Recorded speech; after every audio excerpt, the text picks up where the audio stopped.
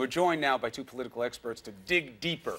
Richard Socarides, a former senior advisor to Bill Clinton. He's now a writer for TheNewYorker.com and a Democratic strategist. And Sherry Jacobus, a GOP strategist and the president of Capital Strategies PR. Nailed the name, feeling good about it. Socarides, what are you Dems so worried about? You want to be president? Go make the case early and often. Well, I'm not worried. You're worried. No, I'm not worried. Do I look worried? You look worried. I don't think I'm worried. We're excited that we've got someone who a lot of people support and who the country is excited about in Hillary Clinton. And of course, address why some of the Dems are saying she got out there too soon. There's too much heat for too long. Well, first of all, I don't really think that she is doing this by choice. I think we're talking about her. Karl Rove is pushing out this nonsense about her health, so we're all talking about it. But I think it's true to a certain extent. Nobody likes to be told who to vote for, right? And primaries are a good process, a good winnowing process. So I think that she will, if she decides to run, and she still has to make that decision probably at the end of the year, I think there will be a competitive Democratic contest for president. I think she will have to make her case, and I think she will do so brilliantly. What does she do about the inevitability factor? I mean, Deval Patrick's talking about it yesterday. He's concerned about it a little bit. What can she do? I think you have to ask for and fight for every vote, and I think she will do that. I think, you know, the criticism last time was that she took it a little bit for granted, and I don't think she'll make that mistake. The coronation. She will definitely not make that mistake this time around if she decides to run. What do you think, Sherry? You're going after her early and often. What do you think you're going to do here? Put some damage, some chinks in the armor? Look, she's run for president before. She's got about 100% name ID. There are candidates, potential candidates, wannabe candidates that would kill for that. So you can't have it both ways. She's Hillary Clinton. Her health, her age, her family history, everything she's ever said, done, not done, her lack of accomplishments, anything that she considers an accomplishment, it is all fair game. So to pretend that she isn't who she is and to pretend that she's not running, come on, we all know she's running. I think a lot of her Democratic colleagues are a little bit concerned. It's not just the inevitability factor. They may not want her. They may not want to support her or defend her. So, you know, they might want to have some room for somebody else. Talk about having it both ways. Is Karl Rove trying to do the exact same thing in terms of he wants to talk about her health, he wants to make it an issue, but then he says yesterday, I'm not questioning her health. I'm confused. I think you're right on that. I think he should be very open about it. Her health, her age, it's all fair game. It's fair game for every candidate. It's always been fair game for every candidate. I don't think he should be apologetic. I get the game. The game's more toxic all the time. We do the negative because it's proven that's how you win. But at some point, because it's getting to smell a little bit like the Obamacare debate, where Obamacare sucks, where are the better ideas? Hillary sucks. Where are the better ideas for who should lead and why? When do we start hearing them from your party? Well, we've been hearing about them. We have a deep bench. I think we're going to have a very robust Republican primary. That's for sure. I think the Democrats, some of them are hoping that their party can have a little bit of a robust primary, you could have too, Paul so they're not Ryan forced out to there. defend. Could be Paul Ryan saying, here's what I think about fiscal management. Here's how I think it should be done. It's not done this way right now. Are people paying attention, though, now? Well, and that's kind of the problem. But should you pander to people's fears and negative expectations of politics? Oh, she's going to die. Oh, she's so old and frail. I don't think that's what's happening here. I think we have... Why else would Rove say it? These are legitimate questions, and it's also up to the Hillary Clinton camp to try and control the agenda and talk about what she wants to talk about, but she doesn't have anything to talk about.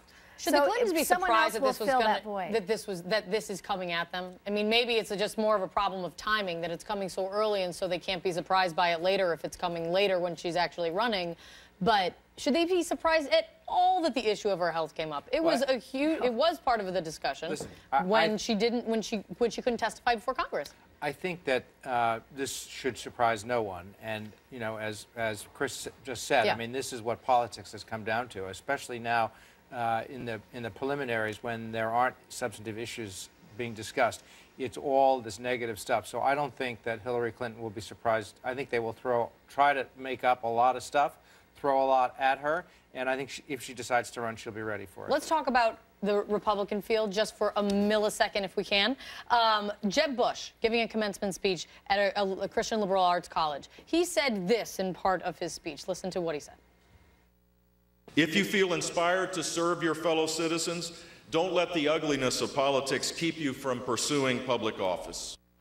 And he says there is always room for informed, engaged, passionate leaders at every level of government. Everyone said, like, hint, hint, hint. Sounds like he was urging Hillary Clinton to run. Okay. Look, his family's been through the mill, you know, with everything. They've run for office and successfully and unsuccessfully, and they know what it's like. But I would say when you contrast a Jeb Bush, who also, the Bush name obviously is very well known, just like Clinton, and you talk about going out there and trying to control the agenda and saying what you want people to be talking about, he's controlling it. He went out and made a speech, and we're talking about it. We're not talking about his health or anything. That is how you do it. He's taking advantage of the situation, which he should do. He has also said that his decision to run will be based on can he do it joyfully. He very much understands the impact that it has on a family. When you see where things are and how dirty things get, is there any way to joyfully run? You know, in the past, when his children were younger, I think that made a difference, as it does to a lot of candidates. Now that his children are grown, I think he feels that the family can take it a little bit more. But that's a consideration that any politician, anybody running for office, has to keep in mind, is their family. And, you know, little kids are a lot different than big kids, so that might have something to do with it. He said something that is, you could argue, inconsistent where he's been as a moderate socially when he said to this, he had to offer red meat to this Christian constituency. And him saying, you know, hey, hold on to your faith, even though the federal government is trying to destroy religious free expression. We all know where he's going with that. It'll be interesting to see if Jeb Bush can live up to that standard of politics, because I guess if he can, he won't make it through the primary. Well, and that was a real indication that he is very seriously considering running, because he does not usually use that line in his standard talking points, and it's really a bow to the right. So I think he's very seriously considering running. I hope he does run, because I think, you know, I think he's got a lot of good credentials.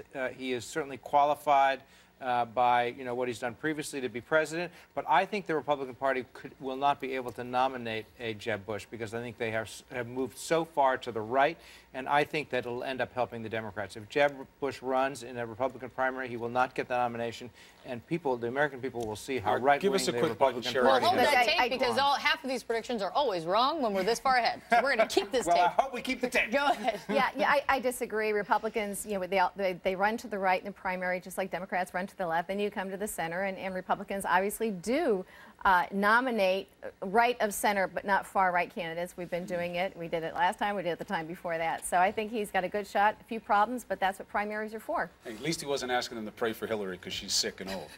that was a step. That'll be next. That was a step in the right direction. We'll hear that next. Sherry, Richard, very good to have you. Great to see you guys. Good morning.